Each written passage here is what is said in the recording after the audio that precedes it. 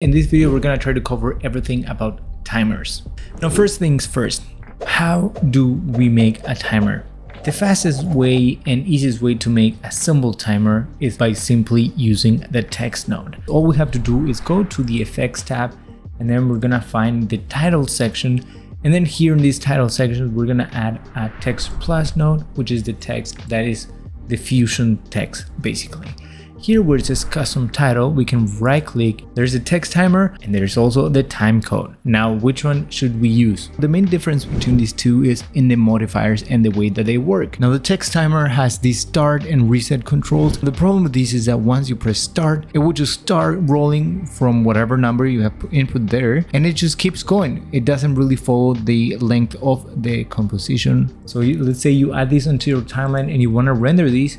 It's gonna render with whatever time it shows up on screen, so it's not gonna be in sync at all with what you wanna do, right? So we're gonna use the time code, and that's the fastest way to do it. Why are we using this one? If we just press play right here, then it works perfectly like a simple timer.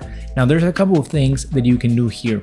If you don't wanna go into Fusion, you can use the write on effect here to simply get rid of the elements that you don't wanna have. Like, let's say we're gonna take out the hours and the frames and just leave the minutes and the seconds, and we have that there. If we go here and open Fusion, we can select this template, and that's gonna allow us to see the modifier. I'm gonna restart the write on effects so you can see better what I'm talking about. If we go to the modifiers up here, you can see here there are the actual elements that we had taken out with the write on effect. So if you know a little bit about Fusion, then you can just go and do this here. Here you can simply select these and have only the minutes, for example, or just the seconds, and just have a little bit more control over it. And also you can select the frames that you're gonna be using. Now, I'm not sure, but I think if you just drop a text node into a timeline that's, let's say, 30 frames per second, this should be automatically at 30 frames per second when you add the timecode effect. Let me just give a quick shout out to the timers. So this video is brought to you by moi. 10 different timers that come in 2 different speeds or frame rates that you can use, 24 and 30 FPS. So if you want to support the channel, check out the timers. They're like $6 on the SUALVI store. So check the link down in the description to get these timers, because AdSense is not doing that great. Anyways, let's continue. Now, the next way that you can create a timer is by using expressions. Now, why would you want to use expressions? The simplest answer is probably just because you can. And also you can actually have a little bit more control over the timers or countdowns when you're using expressions. Now, if you want to build your timers using expressions, these are the 2 expressions that you would most likely use. Now, before anything, to create an expression, all you have to do is go to the text plus file, right click, and then go to the expressions. Here is where you would input either of those expressions. Now, this one is for the timer to go up, and this one is for the timer to actually be a countdown timer. There's 2 key elements here that will be important for you to know. The Ceil in each of these. These could be either Ceil or it could be floor. Now, what's the difference between using each of those?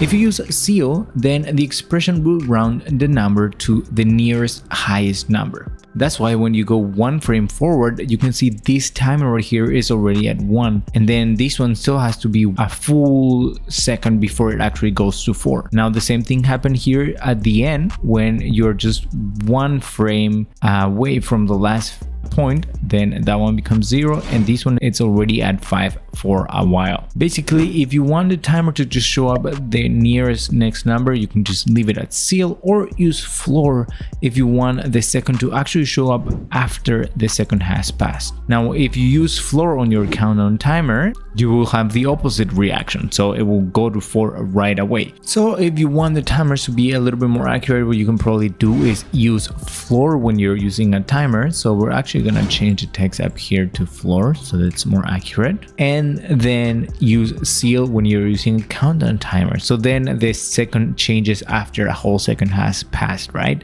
Instead of right at the first frame or keyframe. Now, one thing you have to take into account here is that this one is not actually 5 seconds. It's actually 5 seconds and 1 frame. Because if we keep these at 5 seconds, since we're using the floor, it's rounding to the nearest lowest number, then this one will stay at 4, right? So whatever number you want to use, you have to add another frame right here.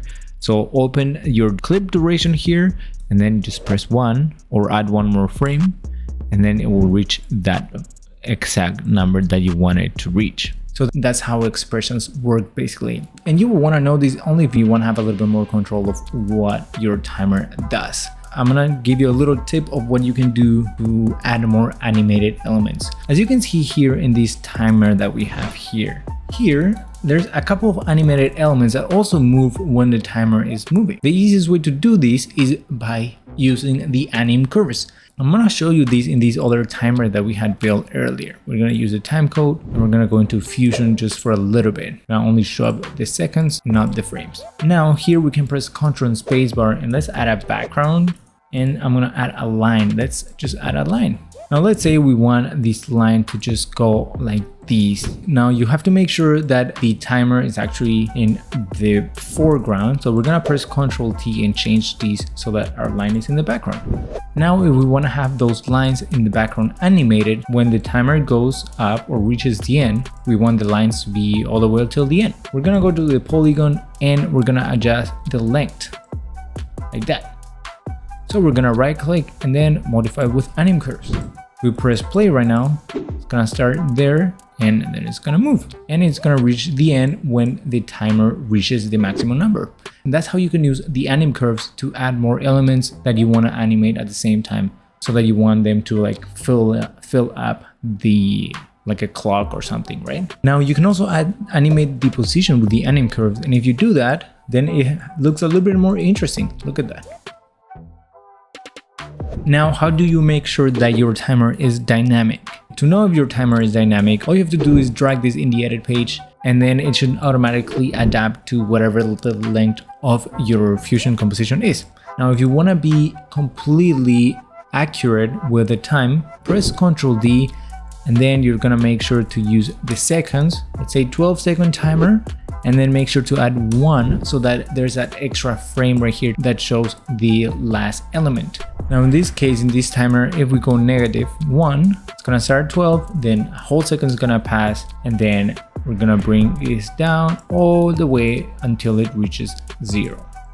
Now, one last thing, if you have created a timer using a simple text node, you want to turn this into a countdown timer, you can turn these into a compound clip and make these a countdown.